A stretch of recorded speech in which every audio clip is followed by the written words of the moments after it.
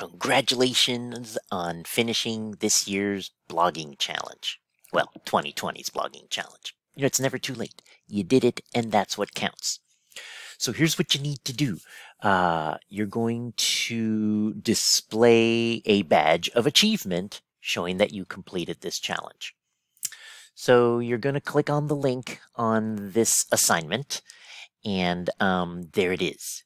Here's your 2020 badge for participants. So what you're going to do is right-click on it and choose Save Image As.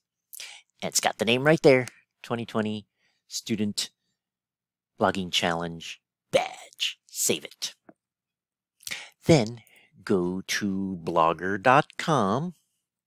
See right here, I just went into blogger.com and signed in with my account.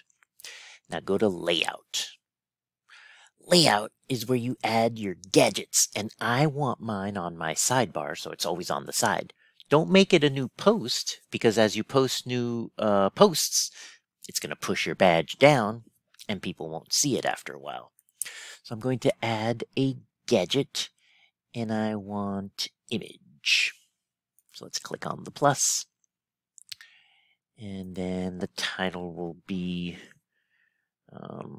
2020 Blogging Challenge. I don't need a caption.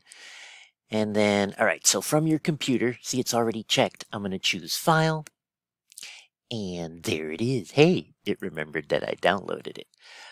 So go to where you downloaded it. It's usually in the Downloads folder. And I'm going to shrink to make it fit so it's not too big and throws my blog out of proportion. Save it.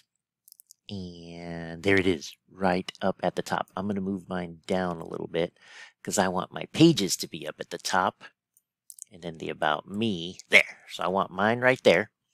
And then I have to remember to go down here and save.